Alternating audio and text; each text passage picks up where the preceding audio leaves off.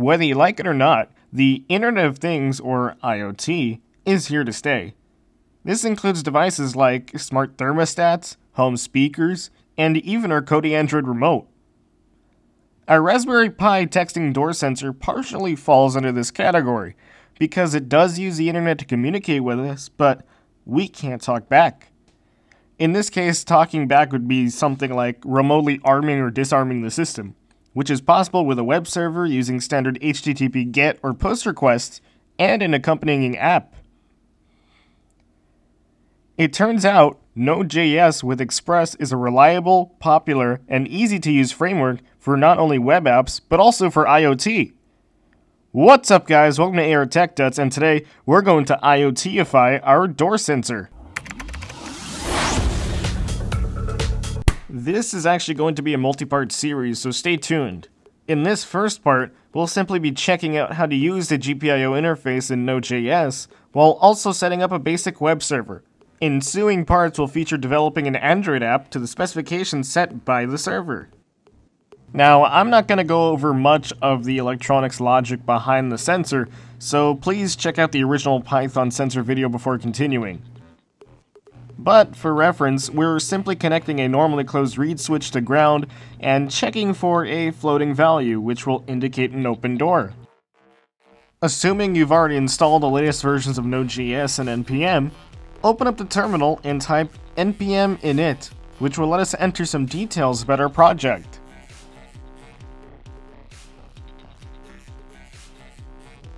Once that's done, we need to install several things using npm install.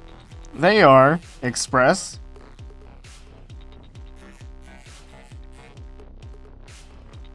Pi Gpio,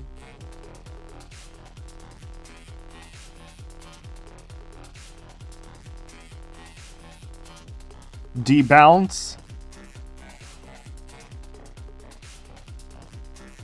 and node mailer.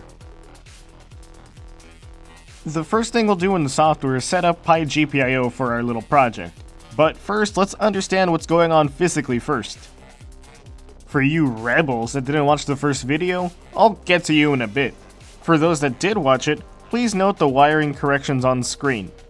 For everyone else, connect 2 wires to the ground and Gpio pins on the Raspberry Pi.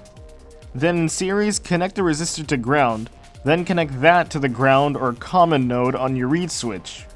Then connect the wire from the normally closed node back to the Gpio pin. If instead you have a normally open switch, the digital values later on will be flipped. Back to the code. Let's try for more modular file organization by separating the code responsible for the Gpio and the texting. This lets us make changes to one without affecting the other. Let's create the subfolders API and RPi within that, then create index.js. The code for Gpio is almost a carbon copy of the old Python code, with some notable differences. First, notice how we're using interrupts instead of using polling, since Node.js will generally execute things quicker than Python. Also, we have a new variable named arm, which if true, will allow us to perform a user-specified function called a callback.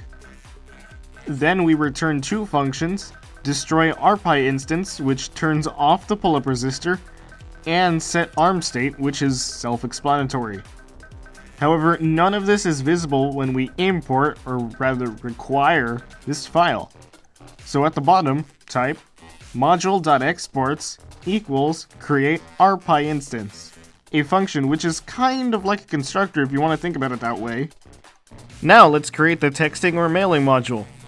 Create another folder named mail inside API, and create another index.js. Also at the root of the project, create cred.json, a file where we'll store our email credentials, including the SMTP server address, the port, your email address, the recipient's SMS gateway address, and your password. Please note that you might not be able to successfully log in if you use 2-factor authentication. Back to the mail index file. The code is mostly straight from the node mailer documentation, with the exception of us reading the information from the JSON file and allowing custom text to be sent in the function inside the JS object we're exporting. For node beginners, yeah, You can export basically anything in module.exports, and if we don't need to instantiate anything like in the old rpi index, we can straight up export an object instead of a function. Now for the good stuff. Create and open index.js in the root directory. Now let's require and instantiate Express, which will help us with handling HTTP requests. And also simply require the two modules we just made. Then let's set up our message constants, an array to store all the events which the user can request for, and the function to interact with the mail module. Then set the Gpio BCM scheme pin number constant, and let's instantiate our rpi instance like it's a function, passing the arguments pin and a new callback function. Our server will allow 3 requests. One to just verify it's up, another to retrieve the events, and another to set the ARM state. First, just a verification. We handle GET requests the following way.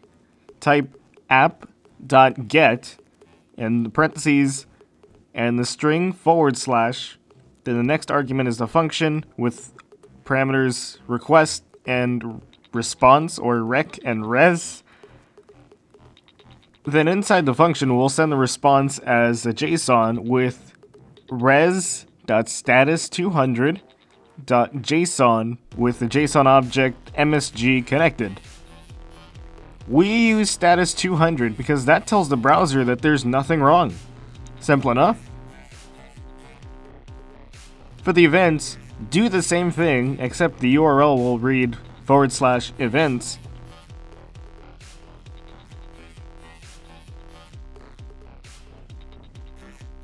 Then we'll be sending the object events.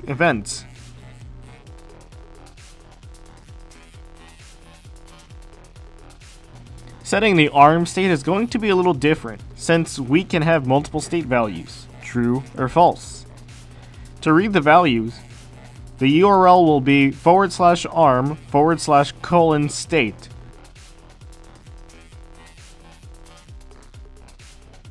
Then we can refer to it using rec or request.params.state. Then using that value we can set the ARM state of our system.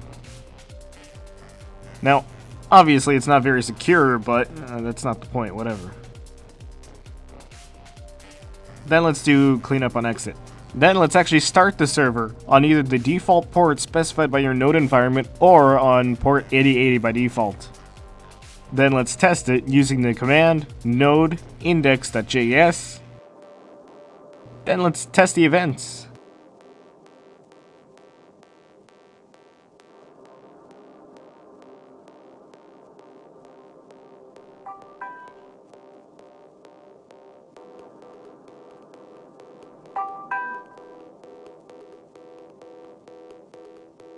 Now let's test the ARM state.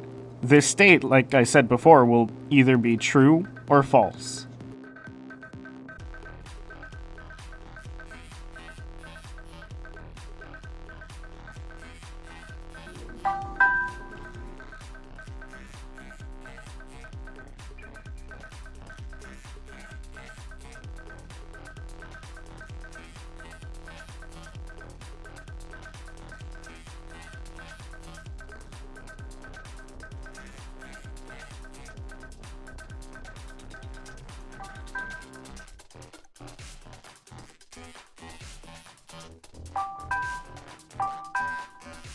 As you can see, everything works as intended. So thanks for watching this video, guys. Hope it helped. Be sure to subscribe for part 2 coming soon. In the meantime, feel free to check out a recent video on this channel, and also like, share, and subscribe. And goodbye, don't die, and stay dry.